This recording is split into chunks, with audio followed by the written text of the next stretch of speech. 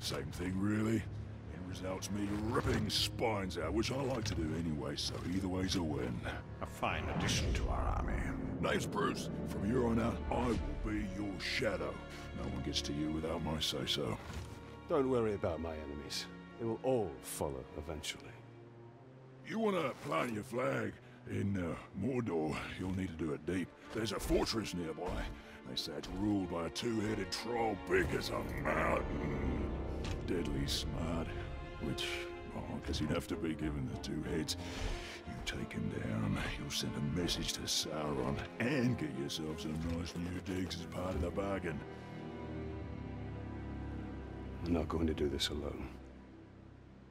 Gather your troops. Will do. Ooh, just make sure you let me pop his heads off, won't ya?